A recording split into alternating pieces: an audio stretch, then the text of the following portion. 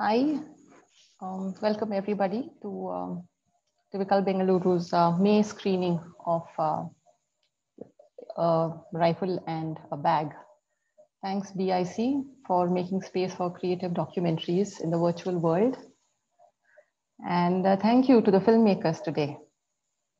Arya, Isabella and Cristina, thank you very much for sharing your film, this piece of powerful storytelling. So we will, they are also known as a NoCut film collective. We will come to the story about the collective, which is an interesting story by itself, a little later on in the conversation. We'll start off with the film, a rifle and a bag, two very disparate objects which kind of occupy space in your film, which occupy your film. Yeah, you have Somi's quiet resistance as she builds her life, as she rebuilds her life after she has surrendered. After living a life as a Naxalite for more than a decade, yeah, and so this is a film for me which is both profoundly personal and then kind of the politics is so incisive. Is this the film you set out to make?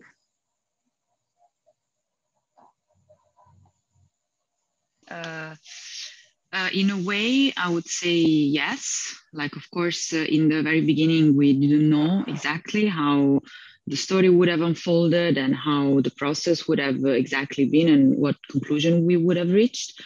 But like, definitely once we encounter, let's say, the topic of the surrender Naxalite, and we went to see the settlement and met Somi, we were immediately like triggered by the magnitude of the political backdrop of the story.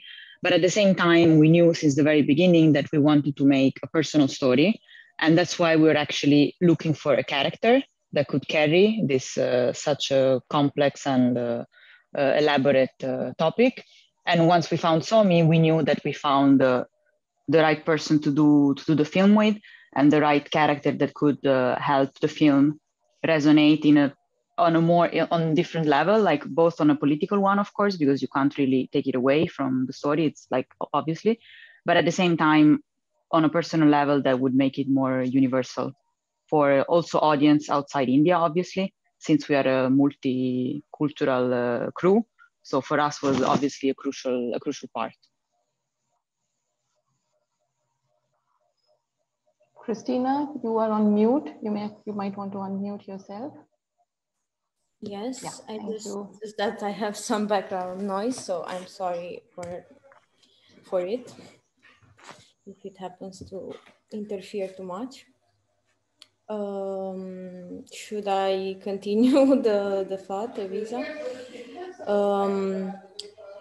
So yes, I think the film turned out very close to what we have imagined at the beginning.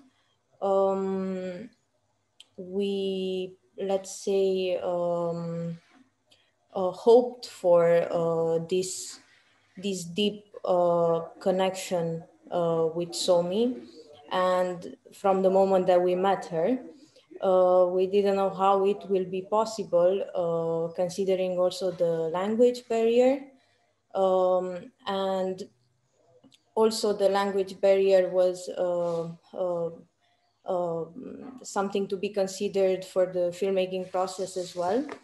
But so all this taken into consideration, I think it worked as a powerful trigger for our approach, our stylistic approach, and our, let's say, sense of trying to grasp as much as possible from these three points of view that we were merging into one.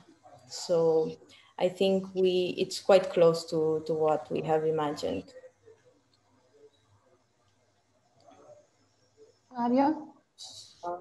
I think Isabella and Cristina have mostly covered what I wanted to say, but we always have believed that this is a collaboration, not just between the three of us, but four of us. Somi is a big part of this collaboration. We also say it's co-directed by all four of us, actually. So in that sense, that was also one of the early, how do you say, motives for us to, I mean, this form of collaboration is something that we wanted to explore also. And we really found a good space to do that with Somi and Sukhram and the kids. So that was, yeah, like Cristina was saying, it was pretty close to how we would have envisioned it. And in some ways, really nicer and surprising than what our brain was capable of envisioning at the point of time. Oh, nice. So when we, I mean, Cristina mentioned language. So coming to the language of the film, so yes, you know, this, I mean, I keep kind of getting drawn into the word quiet, you know, to describe the film. So there is the Somi's quiet strength, then there is a brazen kind of honesty, and then there is so much tenderness, you know, so much tenderness that comes from her. You know, there are so many occasions in the film when one sees her, she's like stroking her child or like rubbing the child's head. Um, you know, you kind of, I realize that you don't go close, right? You don't go, you're not going to the close-ups of your faces. I mean, the frames are always wide, yet at the same time, as a viewer, one is always drawn to the faces of your characters, drawn to the faces, one is drawn to the eyes, because there is always this tenderness that's coming out of them. Like, you know, something as quiet and as simple as maybe there is one scene where she is with her two children and in the night, and then Sukram returns home. You just see the bike, the light of the bike, and then the light of the bike, the headlight kind of, you know, kind of sweeps her face. So the expression on her face there, or another time is when Sukram himself, you know, when he's gone to see the child in school after, you know, so many months. So you're like staying with him. You haven't, the audience hasn't seen the child, but then that delight on his face, you know, how did you manage, how did you arrive at this language for the film? I mean, is it something that evolved spontaneously, or I mean, were there conversations between the three of you about how it is that you want to approach your characters? Mm-hmm. Well, first, of course, all of us having worked together before during our studies in cinema, we each of us were drawn to exploring and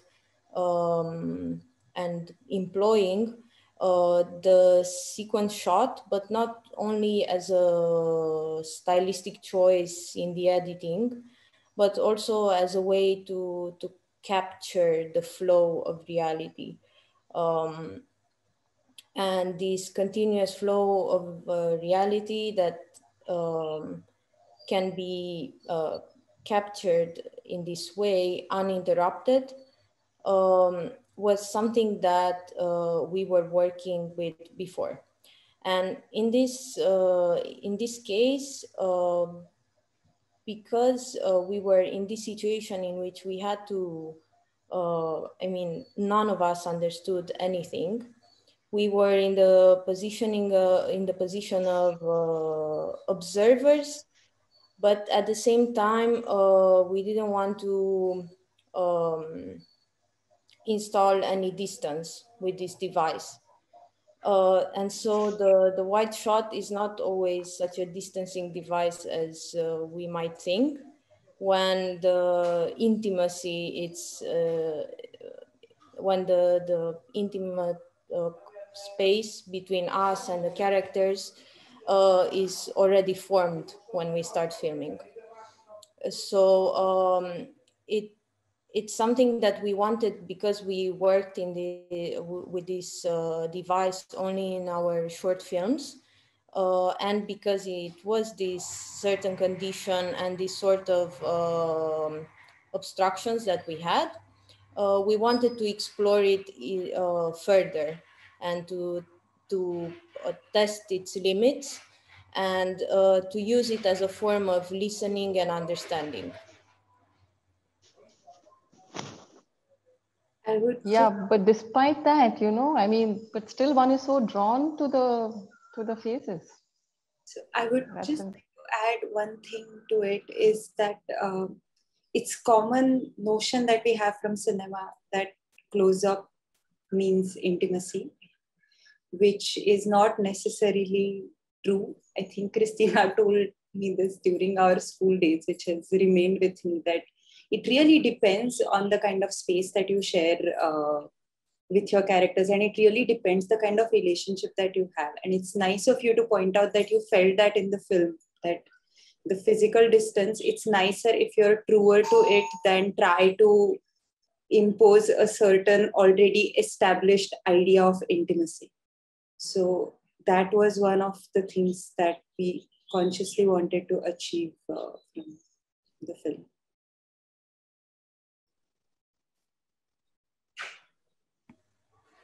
Isabella, you have something to add to that? I mean, obviously I agree with the girl, and I guess like, yeah, one element that is beyond, let's say, our control is the fact that both Somi and Sukram are, I mean, their energy is very intense and is very present. And I would say that, I mean, regardless of our approach, like actually because we immediately felt these sorts of powerful presence, we understood right away that an approach like that would have been successful, let's put it that way. I mean, that this energy would have come across even more powerfully with these sorts of long shots in which they would have the space and the time to breathe and move and exist, instead of, how to say, impose a more edited language. So yeah, I would say that it was both ways. I mean, with some other characters, it might have not necessarily come across so powerfully, I would say. So which brings me to the NoCut Film Collective. It's a very interesting word, and I love all your emails which begin with NoCut Arya, NoCut Isabella, NoCut. I mean, it's like we mean business. Tell me more. How did you guys come together, and how has it been? I mean, especially considering that, you know, I mean, you're in 3 different parts of the world and still continue to work together. And I see, I mean, I was looking at your website where you, I mean, there are some projects where the 3 of you are working together, and there are some where just the one of you is working, and then the director is somebody else. So how does it work? It's very interesting that, you know, I like the way, I mean, it's very interesting how you guys are working together. Tell us more about the workings of this collective.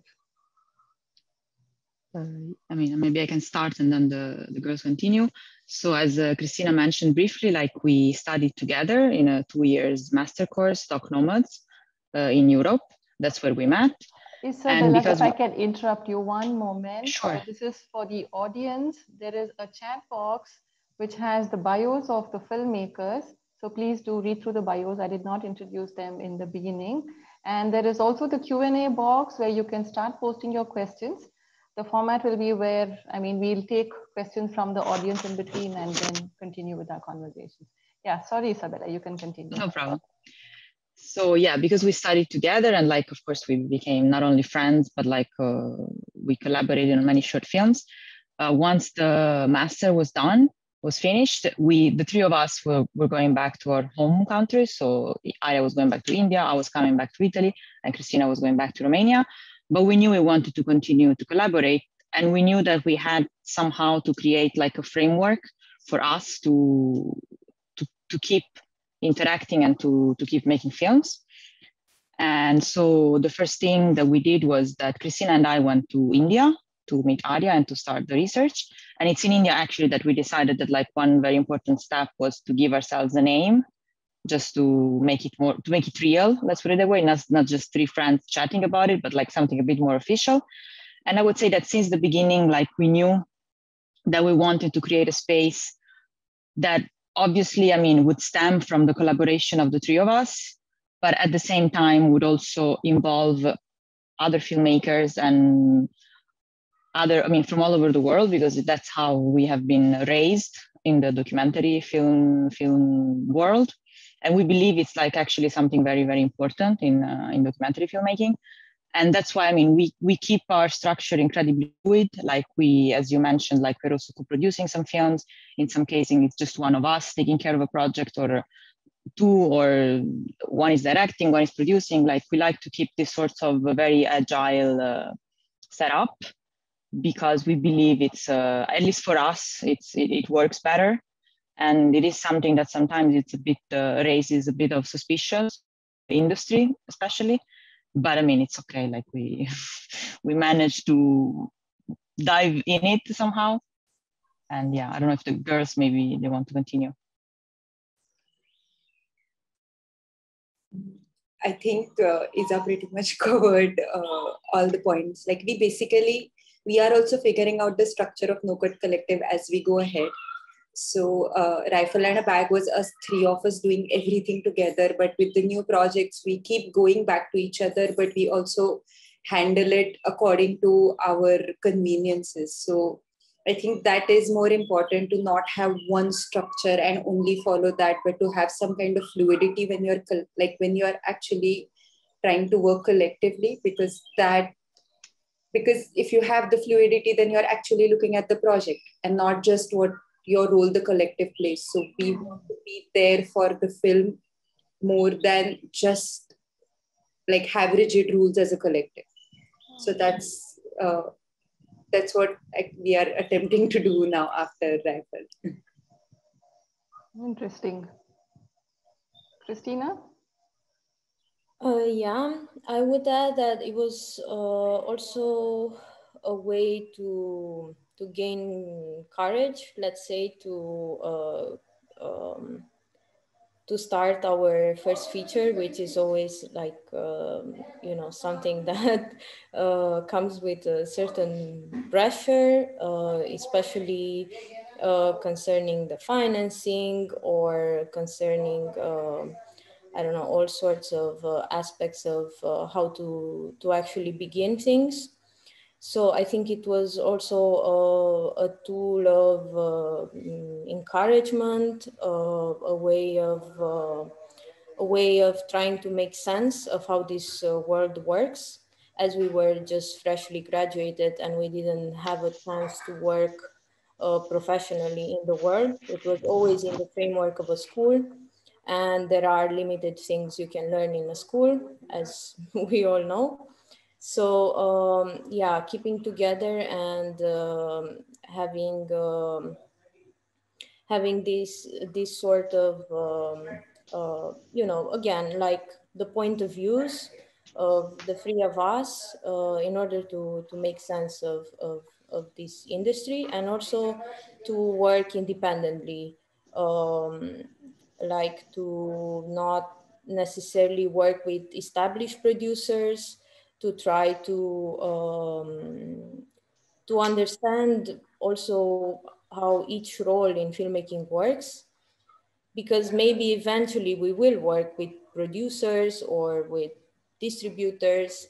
And in a sense, Rifle and a Bag as a project in itself, with the filmmaking and the production aspects, has been a great school for us in understanding filmmaking. So maybe I see a whole lot of questions already. So shall we just take one of the questions, a couple of questions? I'll go with this first one. Srinivas Murthy's question. He says, this is a very sensitively made film, focusing on the complexities of lives of tribal communities and working together with them. Thank you for this rich contribution. I have worked as a psychiatrist with tribal communities, and I have always been caught between the thought, what is right at the level of interventions in the areas of health and education. One statement in the film, it is our destiny to have life like that. A question for the filmmakers. What are your thoughts about development and processes required for the interactions with the tribal communities and rest of the society? What type of changes and how much of change is right? Professor Murthy from Bangalore. I think you can answer this in the context of how you went about your film, because like you said, it was an engagement.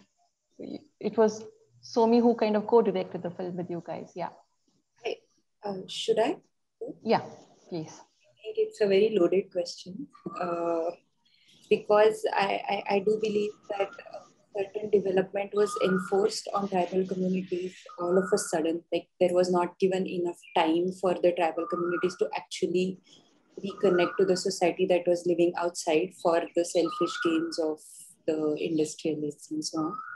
So yeah, it is a question that we actually struggled with while making the film. For example, when the child goes to the school, whether that education is something that is good for the kid, whether him getting separated from his mother and the whole reality that he has been used to till his age 7, whether it's okay to uproot somebody like that at the age of 8 and to put him in a school that has not got nothing to do with anything that he has known until now. We question this a lot ourselves, and we try to address this subtly through the film also, though not very directly. But yeah, I to sum it up, it's a ongoing thought that comes to my mind quite a few times, and I think there is no one specific answer according to me. It really depends on the situation you are in and the uh, person that you are communicating with. So maybe Isa, Cristina. I was also wondering for Cristina and Isabella, what were the references for you? Because I think at some level, Arya, this is something that all of us grow up with, right? We are aware of the Naxalite situation. So what were the references for Cristina and Isabella to kind of understand this? Were there any references that you brought from where you come from? In Romania, in Italy? Italy, I think any kind of a resistance was many, many years ago, but Romania, you had something more recent. But I don't know if that had any kind of, you brought that kind of understanding into this film, did you? I can maybe start You and Cristina can continue. Yeah, Cristina, you're on mute. I'm talking from a personal point of view. I wouldn't probably say that I brought like from my, let's say, my country history or my cultural history, anything specifically in order to, as a reference, let's say, in order to understand this movement in India. Because I'm aware that the context is very different. The time, as you mentioned, is very different. We had partisan resistance, but during the fascism and Second World War. So it's the world is a whole different thing. So definitely it was something that we have been incredibly careful about since the very beginning to find the right vocabulary, let's say, to translate many, many things that were unknown to us, and which was not only, the Naxalite movement itself, but it was Indian society that is incredibly complex and various, I would say, and it was really a discovery for us. And obviously, we couldn't, I'm talking now about Cristina and me, and I'm sure she would agree, we could have never, ever made a film like this, or I would say any other film probably, but especially the one we did, without, in this case, Arya, and also all the other people who participated from the community in the film that are maybe outside of the film, but helped us understanding and really be careful with any filmic translation, I would say. And talking more about the film itself and about representing underrepresented community. In that sense, we had a lot of references, which we were kind of trying to overcome, because very often in documentary filmmaking, it happens that underrepresented community they're represented always as underrepresented community. I don't know if I'm making myself clear, but I always looked from a lens of, I don't want to say a patronizing point of view, but sometimes it happens. And we were incredibly careful not to do so. Our main goal was that, in this case, Somi and Sukram and her family were the storytellers of their own story. For us was absolutely crucial. And this coming, regardless of the background we are coming from, whether we are from India or not, it was something that we really, really were trying to achieve, because we saw it many times happening in documentary filmmaking. And it was really something we were trying to move across, let's say, from.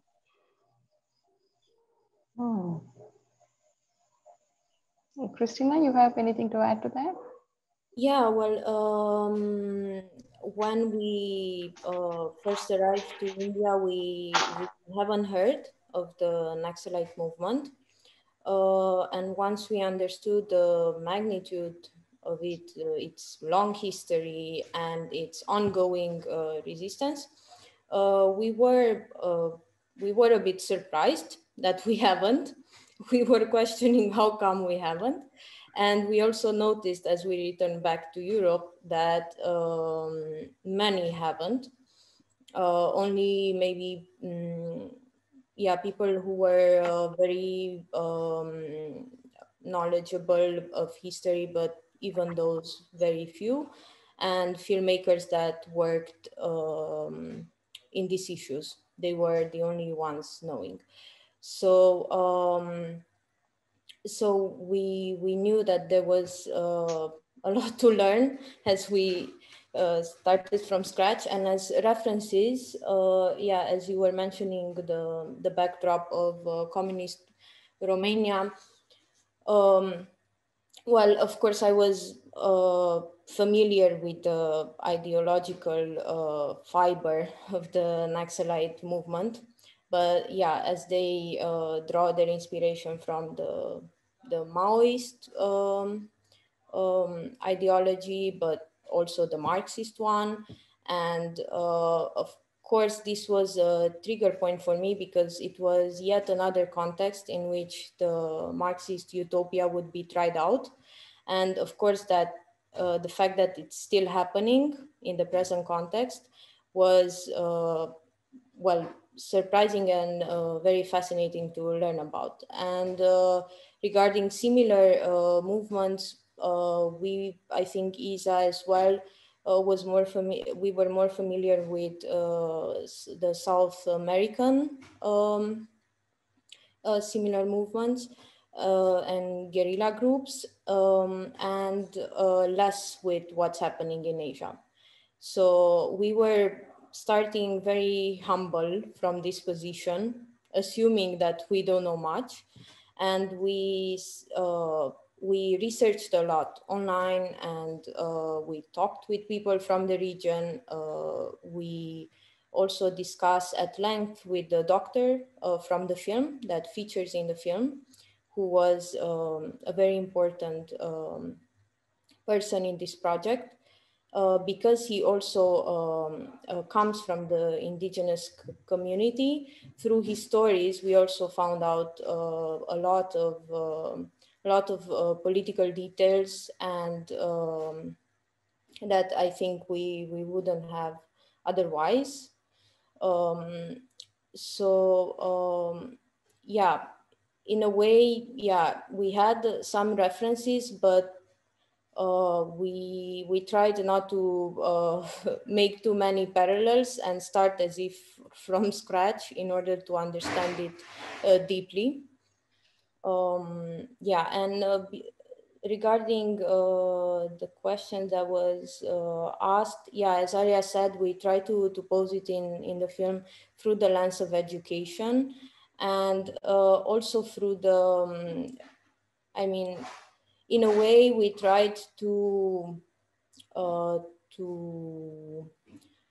set up through the stories that people were sharing, the characters were sharing among them, also a sort of a more balanced look on the movement itself, in the sense that we should consider that it has brought upon some changes that were beneficial, and while others we can highly criticize that they were maybe excessive. So in this sense, yeah, I think it's worth studying the movement, especially for the changes that they try to propose theoretically, and then in practice what happened. But I think that, yeah, the ideas they propose throughout time are are worth studying through what happened in this long history of 50 years. In this context, so Sunanda Bhatt has a question. This is for Arya. As Naxalites who had returned to the community, were they accepted by the others? What's the view of the larger community about Naxalites? Accepted is a big word, I would say. I mean, I wouldn't say that like they are completely rejected by the community either, but they're living very isolated from rest of the community. Mostly they find their settlements closer to the police station for the protection from the Naxalites who can at any given point harm them. While we were there, we barely saw any interactions with the villagers where we were staying and the settlement.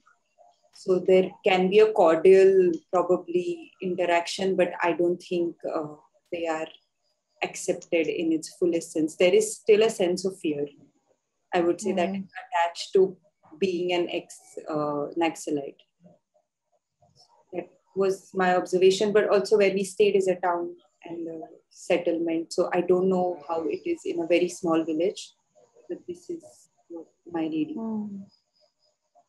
So going back to the film, I was watching an interview, Arya again, with the Asian Film Archive, which I headed up.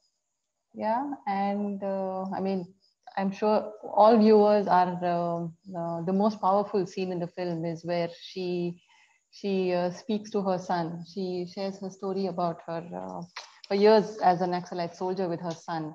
So in that interview, Arya, you say that Somi was very keen that that moment is filmed. She wanted that moment to be in the film. So I think this is I don't know if I should frame this question in the context of bringing in a fiction narrative into a non-fiction format, or I'm very interested in I mean, as much as I'm interested in that, I'm also interested in this negotiation. I mean, you also mentioned earlier about Somi co-directing the film. So, and then she knows that she tells you that she wants this particular story, this particular scene where she's like telling her son about it to be filmed. So there is a clear, I mean, she did, some of the narrative is, what was the negotiation like between you, the three of you as filmmakers, and Somi? So, sorry, I don't remember exactly what all I said. Okay. Okay, so what you say, I mean, it's a fantastic, there are many things that you said. One of it was that this Somi wanted to share her story about her life as a Naxalite soldier with her son. Yeah. And she wanted that to be in the film. So yeah? The was that we always wanted this scene very much, but it was really, really important to us that Somi also wants the scene. So there was a lot of talking, and then there could have been a possibility where Somi, if she wanted, could have said, don't film this, guys. I just want to tell this to my kid. But that wasn't the scenario. She actually came to us with a proposal that we should be filming this moment because that is the way her kid will also pay fullest attention to what she's saying. So negotiation, in the sense, there were a lot of conversations. I wouldn't call them negotiations necessarily, but I think we used to talk a lot outside of filming. Like we have spent, I think, same amount of time talking or probably more amount of time talking as we have also spent filming. So, and she was extremely sharp to immediately understand the film that we wanted to make. So I think I would give more credit to her here, that I don't think it was just us proposing it, but she understood what this film was about and she resonated with it herself. So that is how some of the scenes happened, while some of the scenes just happened and we were observing them. While sometimes we, like in the government offices, we were also part of initiating the process with her there. But for example, as in we used to go with her to all the processes and we used to try to get permission to film it. She was doing all of these processes to get her kid into the school, But I think when we came into the picture, we started going with her to do it, and we tried to keep tab of it after the film was over. And actually, Dadu got his caste certificate also, which made us quite happy. Oh, Yeah, so yes, is it? he got Oh, the. that's fantastic. That is a huge development. Don't take all the credit for it. Of course, it's mainly the officers and Somi and Sukhram's struggle, but we tried to keep tab as much as, and we tried to be as much of help as we. So they didn't, I mean, I'm so excited with this revelation actually, because that's where you leave the film, right? So they didn't need to go to Chhattisgarh. It happened here. Yeah, it happened a few months after we had locked the film actually. So it was quite nice. That's fantastic. So he's back at school? I mean, because of COVID, nobody is now. Right. But yeah, he should be back when the schools reopen. Yeah, and talking about the school, I guess you have some very pure documentary moments that, that kind of came into your camera at the school, right? So there's a question from Gautam here. He says, Gautam Sonti, he says, the scene in the school where they seem to be indoctrinated to join the armed forces, is that something you saw often? Unlike in Europe, unlike in Europe or the US, there are, oh wait, the question disappeared. Yeah, unlike in Europe or the US, there are a large number of aspirants for the armed forces, which says a lot about the lack of meaningful jobs here. Any comments on that? I thought this was also going to be about how you managed to get this little child looking so bored and disinterested with the, with the very catchy. I mean, the tunes are also catchy and the rest of the kids are like wholly in it, but then this child is wholly disinterested. Yeah, but the driving of this this narrative about about the heroism that's associated with joining the armed forces, and I mean about joining the mainstream. I mean, because I think that is what this is about, right? Yeah, I mean, I can maybe say something and then for sure. Like when we went to film the school, like we didn't know very much what to expect. Obviously, because he was initially admitted with this, let's say, opening from one of the officers. We knew that it would have been like an important part of the film, but we didn't know exactly what to expect. And yeah, I mean, obviously, like the scene where all the kids are chanting together was like very powerful for us, because we were not like, they were like doing some other class and math and stuff, and then this other professor, this other teacher come in and he starts singing, and we see the enthusiasm of the other kids, which was quite surprising. Like we were not expecting that. And I would say that what you see on Dadu's face is more like a sort of disorientation, because he was in the first weeks that he was there, more or less, or no, not the first week. I mean, he was already there for a bit, but he was still like struggling a lot, as then he says to his dad as well, with language even, because like he was one of the few kids from the tribal community, and he was still not speaking Hindi or Marathi, which was the language of the school. So he was still very much lost for many, many reasons, as Arya mentioned, like because he was brought from a completely different context. Like he was never out of the settlement, and all of a sudden he was thrown in this new world, very far from his parents. So we knew that this would have been like for his development, like something quite crucial, and we wanted to portray it. I mean, regarding the question, like maybe Arya is much more entitled than me to talk about Indian schools.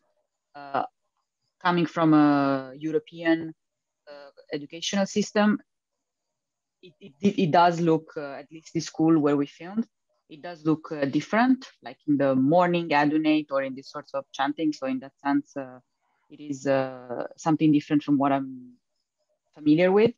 Again, regarding how often it happens in India, it might be Arya more entitled than me to answer. So I actually am not that entitled either. I went to a very arty school where none of these things happened. But I from friends and from many people I know that it's pretty common for us to have these scenes. It just stood out a lot, I mean, in school, but it just stood out a lot considering the context with which we were looking at Dadu at the point of time. So I think singing songs, saying inspirational songs, saying prayers in the morning, doing all of these things, having the PT is a very common drill that it happens, that has been happening for years. But it really stood out when we saw Dadu reacting to this and how he was reacting. That was for us the crux of it. Oh, yeah. So Gautam also adds that it's a powerful scene, but I was surprised that the indoctrination was necessary. Yeah. There's another question after that from Nilima Indraganti, who says, firstly, the movie was absolutely wonderful. So congratulations. I would like to know how you prepared before shooting this documentary, excluding general research, because unlike a lot of other documentaries, it did not look like a bunch of interviews put together, but an actual feature film with a pre-written story, almost in brackets, with a certain flow and progression in the protagonist's life. How did you manage to get that quality in the documentary?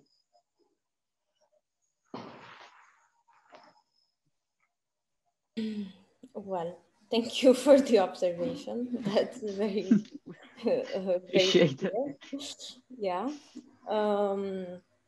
Yeah, I think that when we started off,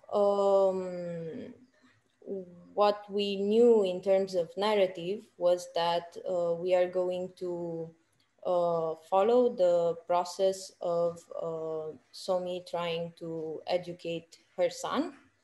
And from the beginning, we knew the obstacle of the caste certificate. So this was, let's say, the starting point in building our narrative. What we didn't know, of course, was if during the shooting period they would manage to obtain it or not. And we were prepared for both, options. And then regarding the sense of interviewness of the scenes, well, yeah, because they were not interviews.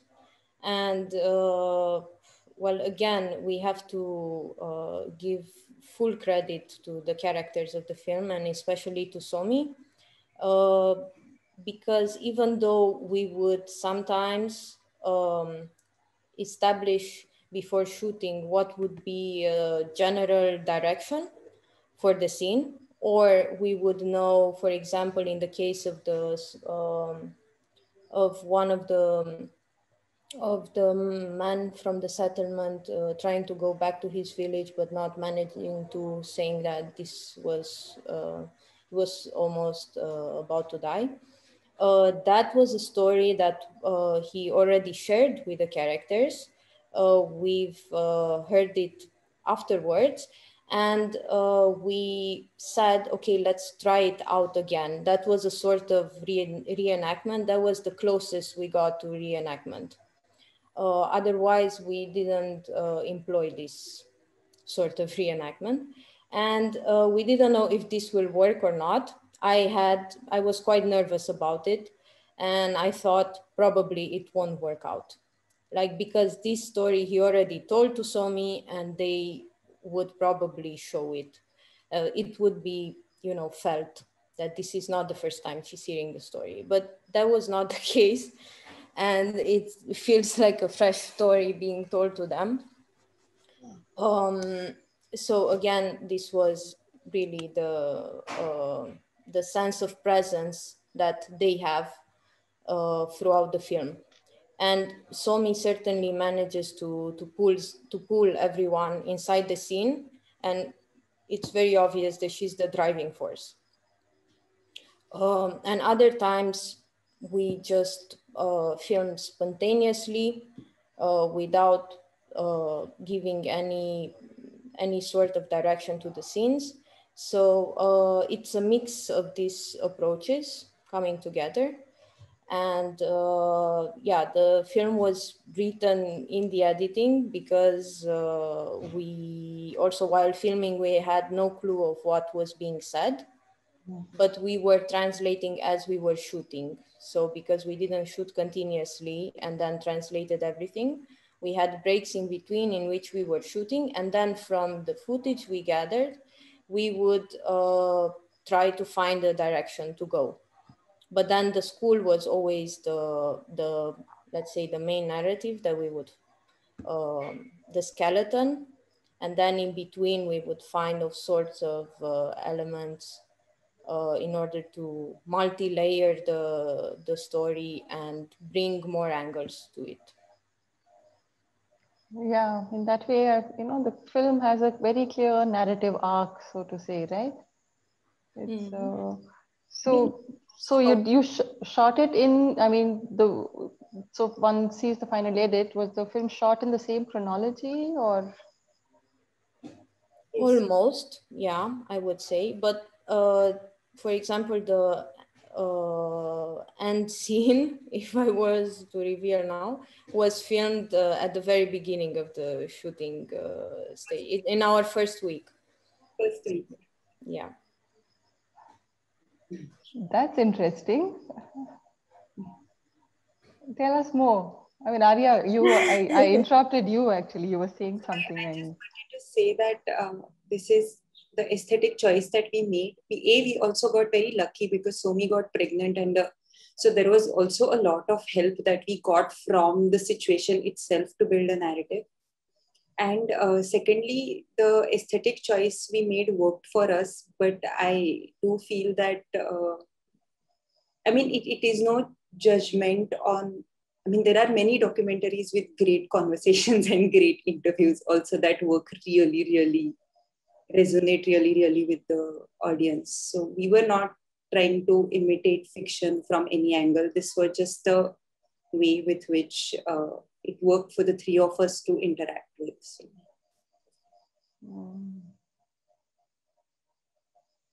Yeah, Isabella, you had something to.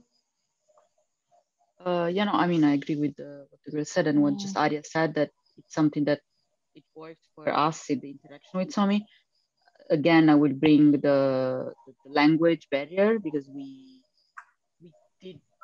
thought it was important that Somi and all the characters would speak the language that they were more comfortable with, the language that they do speak in their daily life.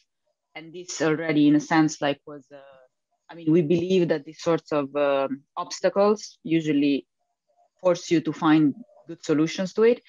And so knowing that during the film, I mean, in the filmic space, we were not going to be able to interact with them in their own language, it made natural that then the interaction in front of the camera would have happened among them in the language that it's their language, which it's very important also for us to come across as a cultural heritage in a way, because there is these sorts of language also run the risk of kind of extinguish in the modern world. So it was also crucial for us this, which then brought us to these sorts of, among other reasons, to this approach.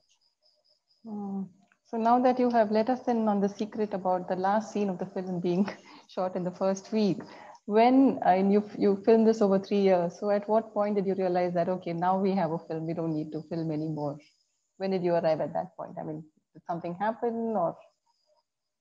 After we filmed at school, I mean, I don't know, maybe I'm saying this for myself, like when we filmed at school and that entire section that we had a big thing in place, like when we could film Dadu in school and when he had gone. But maybe, I mean, that's just me. No, I would say that, and also, of course, also the scene in which Somi shares her story with Dadu, because that is actually one of the very last scenes we have filmed in the film. And I would also say that at some point, like, I mean, trying to be also with a little bit, grounded. We are, in this sense, we are quite disciplined in the way of how we approach the film from a production point of view. We told ourselves that at some point we had to finish filming. Like, we knew that we had to decide that was enough, because with these sorts of film, you could film whatever, like, you know, if possibly we could have kept filming for 10 years and have a better film, a longer film, 5 films, like, but then at some point we told ourselves, we played the part of the producers that told the directors, that's it. That's what we have. We've been filming for a long time, and that's the film. Because we did want, I mean, we were not upset about an open ending, actually something that we welcomed quite happily. But with this open ending film, you could, you know, keep filming forever. And so we kind of a bit decided that we knew we had enough and we would have made the film from that. Then we had an extra scene that we filmed while we were editing, but that's another story. It's a small story. Okay. So you were editing in parallel as you were filming, right? So because I think one of you earlier said that you knew what you wanted to kind of film in the next schedule. We needed to know the material also because we didn't know what was being said. So it was crucial to translate and see what we have and try editing. So which we shall take you to the next question from Ramani. He says, congrats, thank you for this rare film made so compassionately. I felt the film does end with a note of sympathy and helplessness. As a collaborative film, the characters too are making the film along with you, but the film's perspective is tilting towards the filmmaker's perspective or needs. I felt the heaviness of the protagonist's dilemma could have been lessened by revealing the fourth wall in some way. Would you comment on this? Also on the discipline you arrived in cinematography and sound recording, which was amazing. Let me see if there's more to his question. Yeah, that's where he ends. The fourth wall. Who wants to talk about this fourth wall?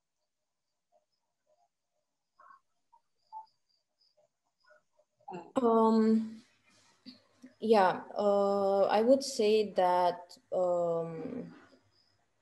we were not very rigid in following the observational style canon, let's say, in which the characters would have to be hindered from interacting with the camera or yeah, just exclude these moments or even push the characters not to do it or explicitly tell them what we expect from their relationship with the camera.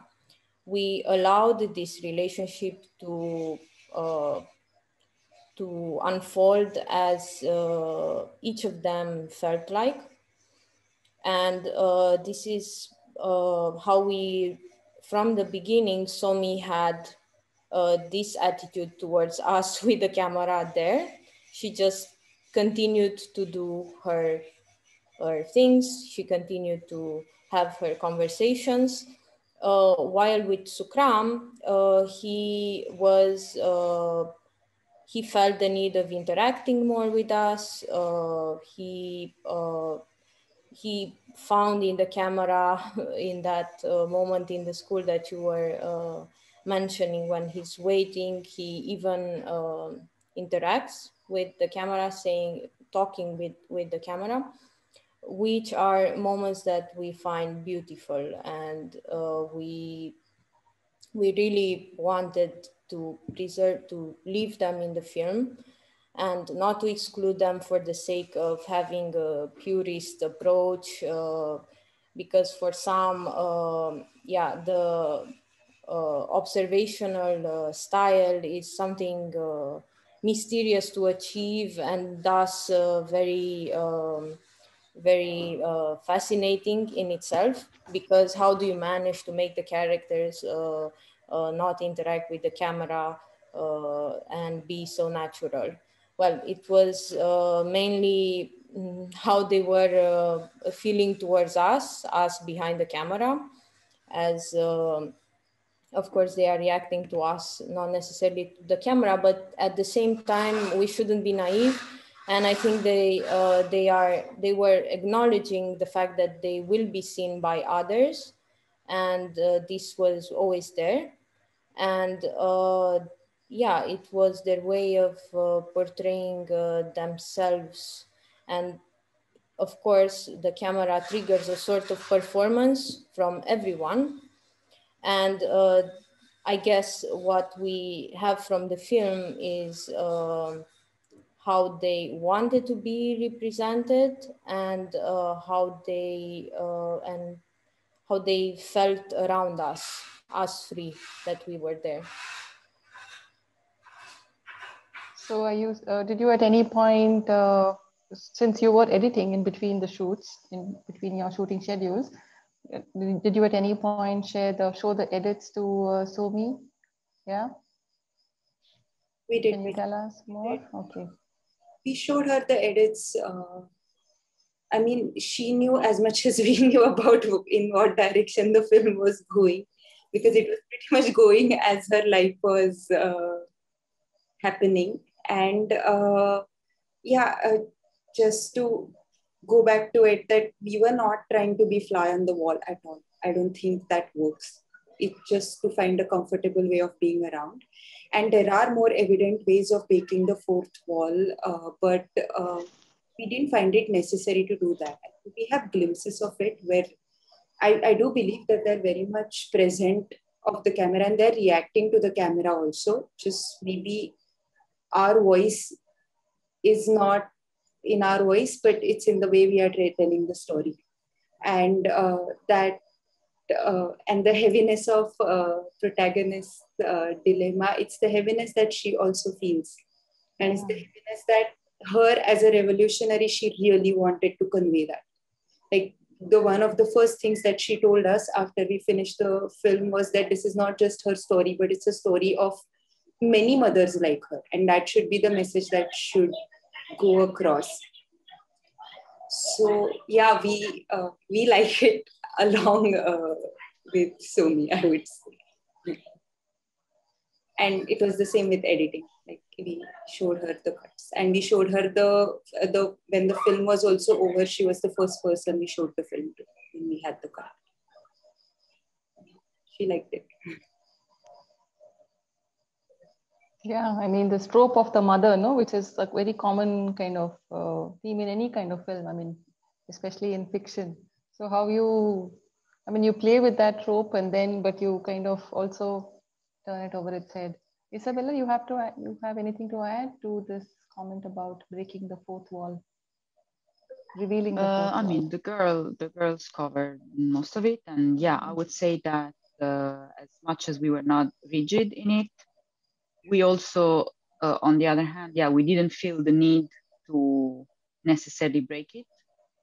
And if it would have happened, let's say naturally while filming or in a scene, or any time that has happened, there are just glimpses, but it is in the film. And if it would have been an occurrences that would have added meaning to a certain moment or to the film itself, we would have definitely kept it in the final edit.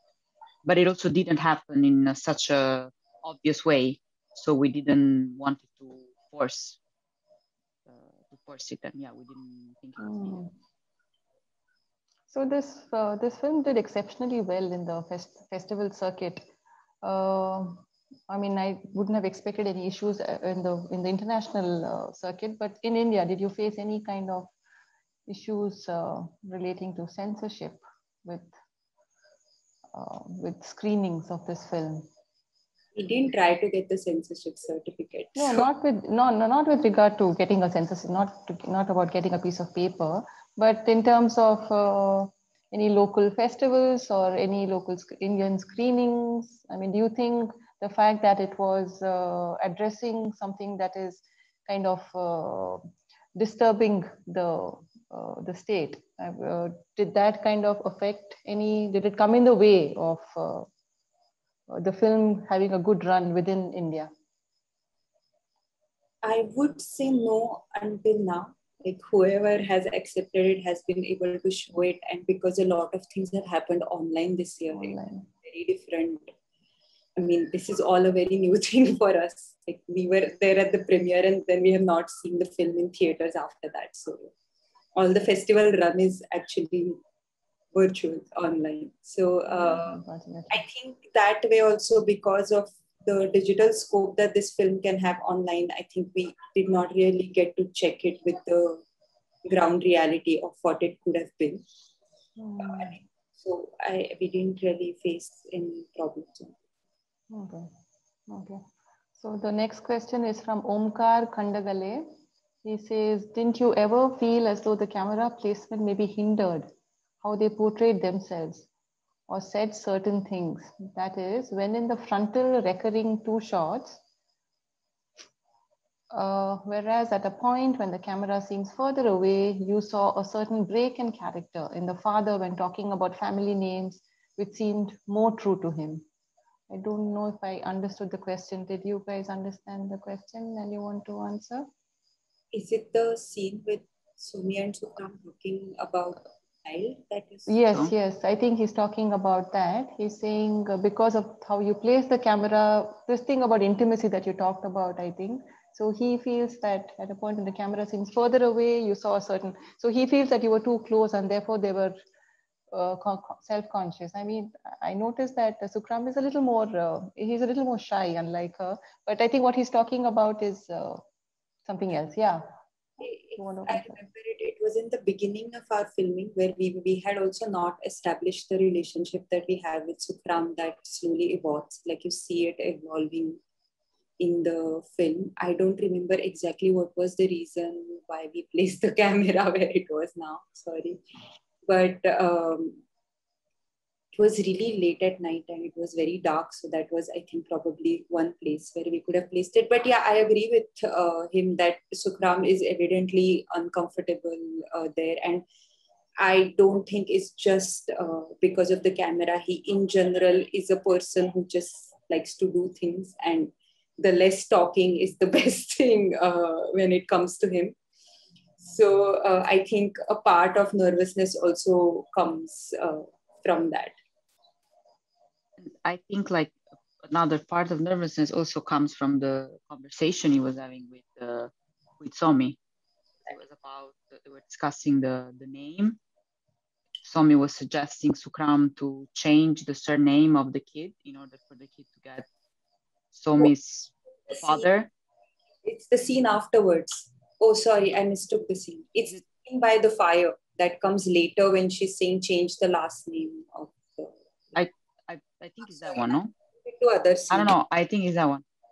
So like she suggests that her father's name.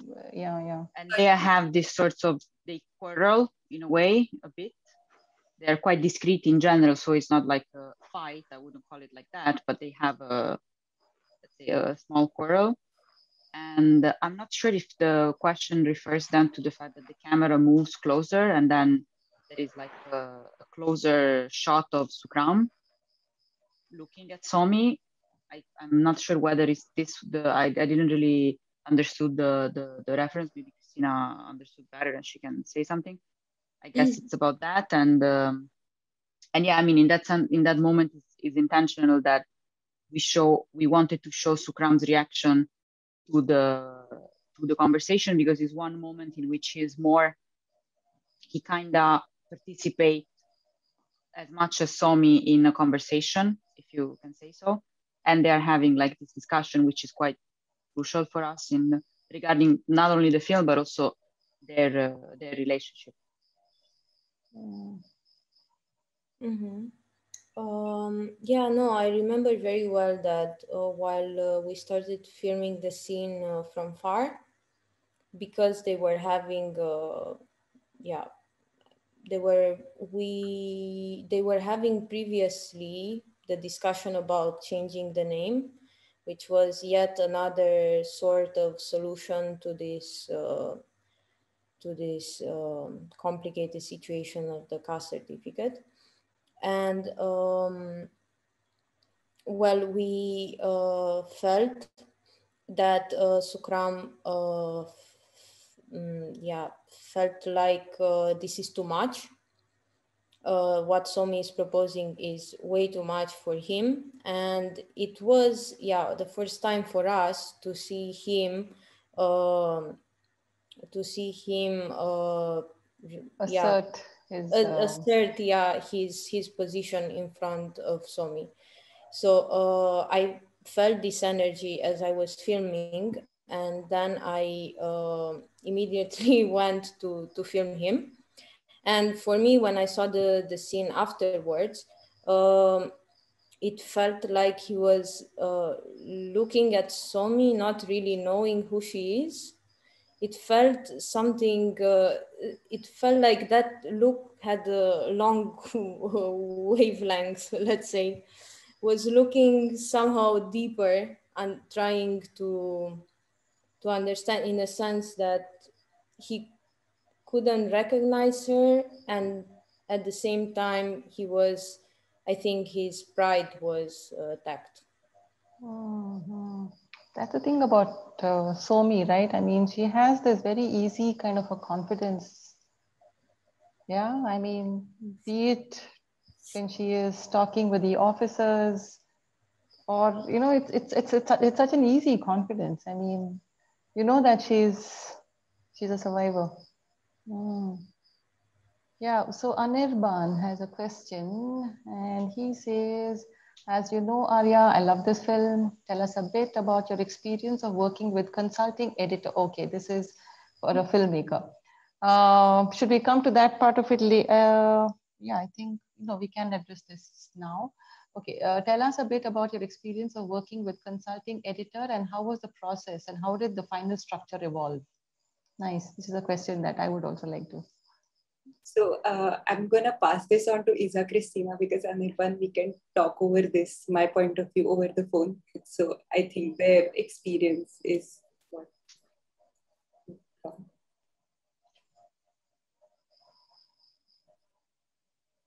Maybe I can say something. So how was to work with the consultant editor?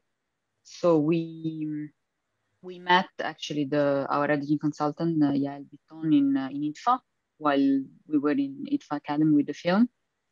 And they ask you to be matched with some expert that they will look at the footage and help you a little bit. I mean, they're very short meetings. And we were like, we were eager to do so, but because we know it was going to be a short meeting, we were not expecting like anything groundbreaking, let's say. But then Yael is incredible as a professional, as an editor. And so it was groundbreaking, actually. And since that first meeting, we knew that we wanted her. She immediately understood the footage. She had incredible insight. Like, we really were speaking the same language in that sense. And so later on, we couldn't ask her to be the editor of the film because she's incredibly busy. And I mean, we anyway probably couldn't have afforded her for the budget. But then we asked her to be the consultant. And she had like a very precise and punctual insights on the film.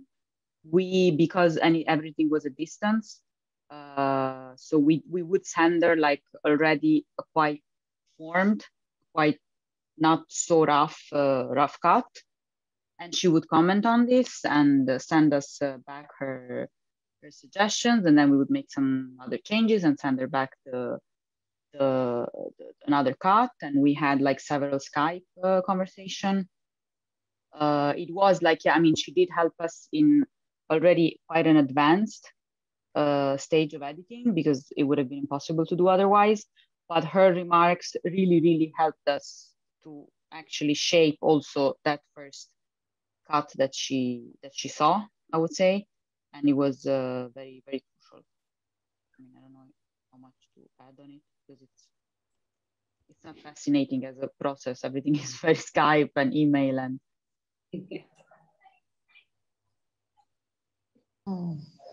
Yeah, I guess I can just add a short thing. Yeah, it was important for us to have some sort of reality check on how we were reading some scenes. And Yael had like an incredible sensitivity and intuition, and also in terms of editing, it was she really understood where we are trying to go, and she was really focused on helping us achieve what we want. not really imposing any sort of ideas, let's say, in a way. And what I was impressed with was an email of hers in which she commented on every cut of the rough cut with things like it works, it doesn't work, or even more detailed remarks of these talks about a certain thing, this touches on this and that.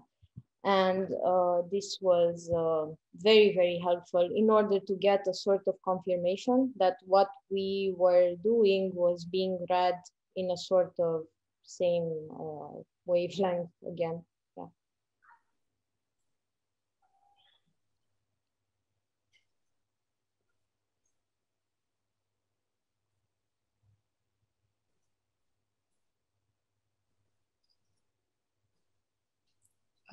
Sushma, I think you're on mute.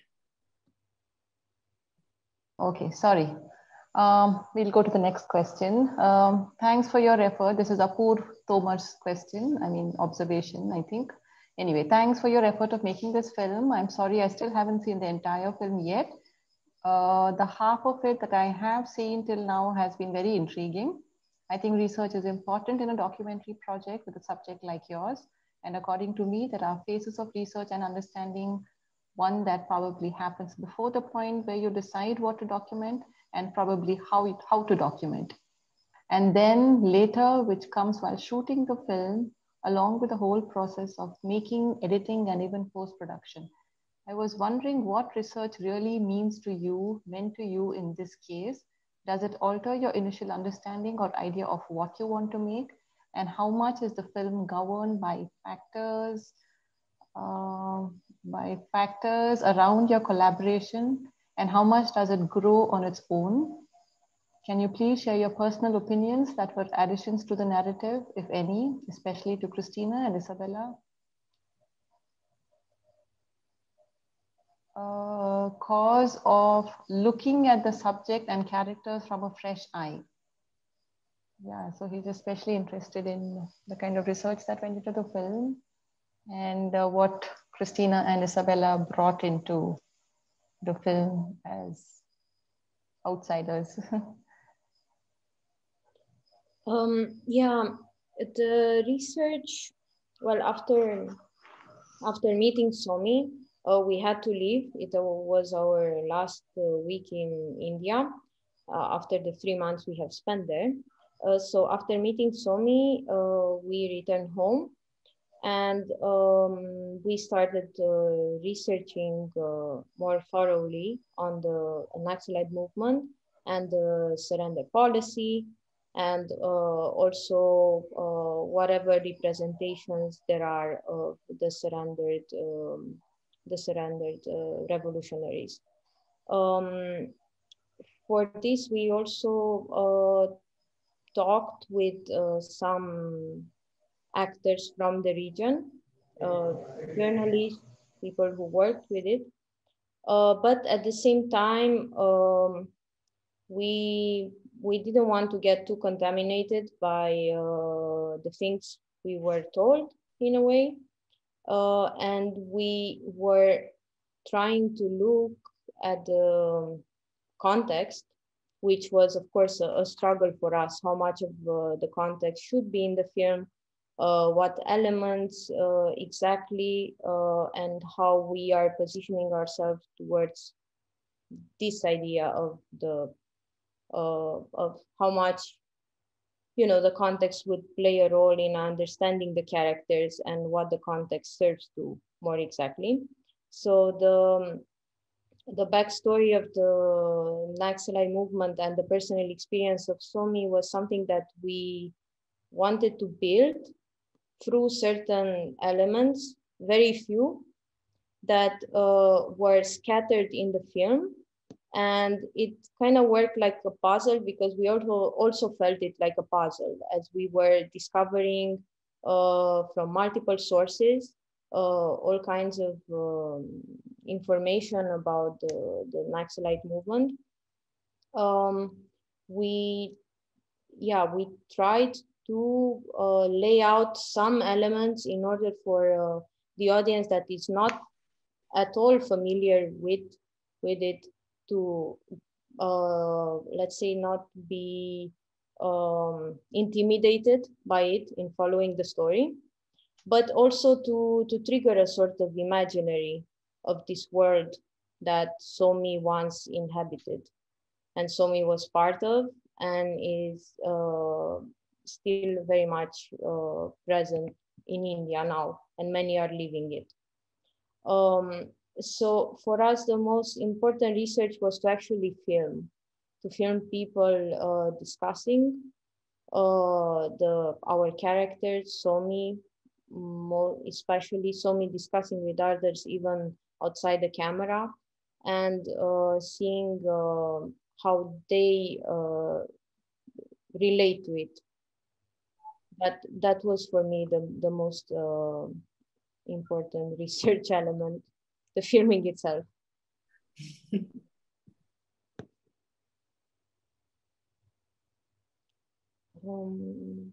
There are many questions in the... Yeah, no, there's just one more question, but do Isabella and Arya have anything to add to the research part of the...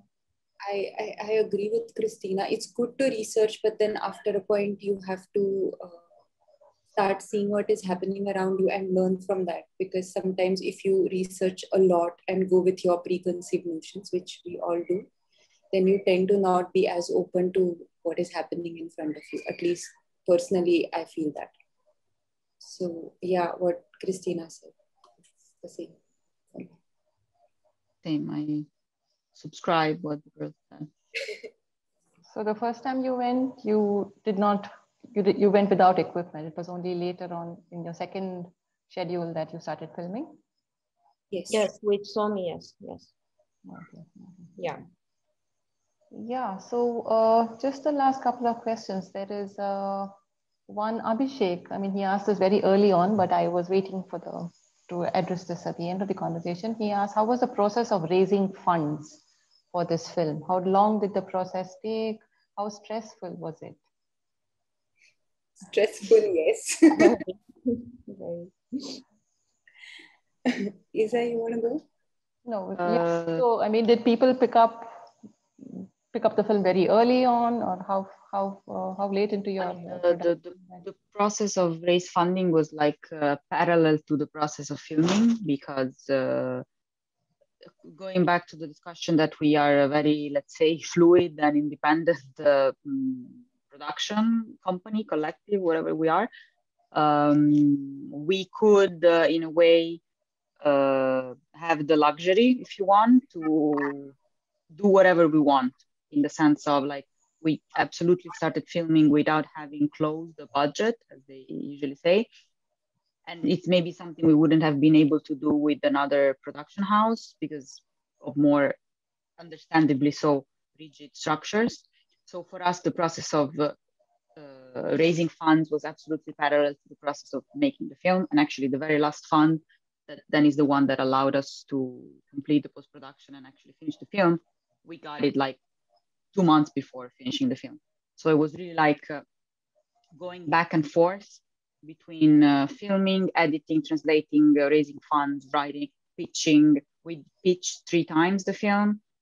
And I mean, it was stressful. Many times we had to, I mean, to all the filmmakers that are listening, like, don't get discouraged if you get a no, try again, because it's almost impossible that you get a yes at the first attempt to any funds or whatever. And yeah, it is definitely challenging. It was, I would say that very stressful. It was I mean, not only to actually do it, but also to understand which are the funders and the forums and the things that apply to your film in a way. I mean, to which your film applies, because then of course it changes from film to film. And that it goes back to what Cristina was saying, that this film was a huge educational process for all of us, because we really into doing this humongous research, we really now understood better how this world works and what each fund is kind of looking for, because that's a very crucial thing to know if your film kind of fits the not necessarily the requirements, but like the vibe, I would say, of a fund or a festival, which is the same. And then, yeah, it eventually came also the festival run, which was another parallel layer that we are taking care of at the moment. So yes, it is stressful, but it's also fun, I would say. So I just want to add one thing, because in India, we have no state funds or no support for documentary. Really, at least I, before doing my master's, had no idea what it is to write for a fund. So it's really important how and what you write. And it's really like, because it also helps you to figure out exactly what film you are making. So it's not just for the fun, but you're also very much doing it for yourself to figure out what it is that you would want to see in your own film. And that helps your filming process. So yeah, we have to keep applying till some door opens. Knock all the doors, I would say. So all three of you are writers also? I mean, along with the other skills and other... Writers is a big word, but we write. Yeah. No, even if it's about writing proposals. Yeah, we all contributed, yeah, to the writing. I mean, the thing is, I just want to answer specifically to the question that it took 3 years for the process of fundraising as much as the process of the film took. And we managed to secure the first fund 8 months after we met Somi. And with this first fund from Busan, from Asian Cinema Fund, we managed to return. And it was crucial, of course, to get funds because we didn't really know how we would start the film without any support. And it's not like we had any savings for it to be started, although I'm sure we would have put our savings in it. It was, of course, encouraging that we managed to secure a fund quite early. This is quite early in the process. And this worked as a trigger and encouragement. So then we could return and film and apply to many more for production. And I think in total, we probably applied to,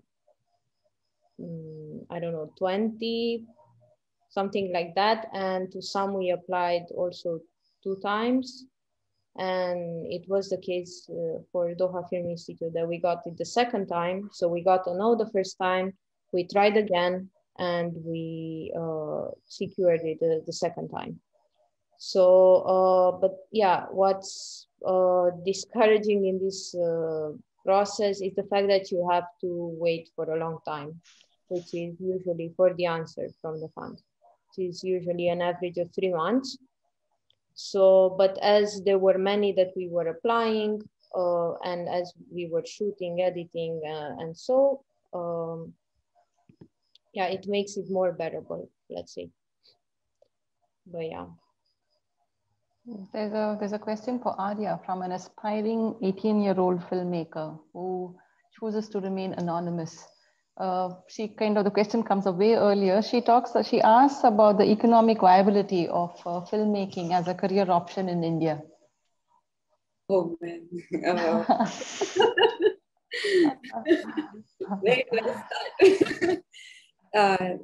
I mean, I can speak for myself that I am privileged enough to continue making documentary film. I have to say it's a matter of privilege. I don't think in terms of documentary filmmaking, we are there that somebody just really wants to do it and has the opportunity. Because knowing these funds, everything, I could do it because I could study abroad. The cool part of it is that there are some scholarships, because I went with a scholarship, which makes it tougher to apply to. But if you really want to pursue it, it really depends on your willingness. That European Union has some nice opportunities. Doc Nomads, where we all studied, is a fully funded program.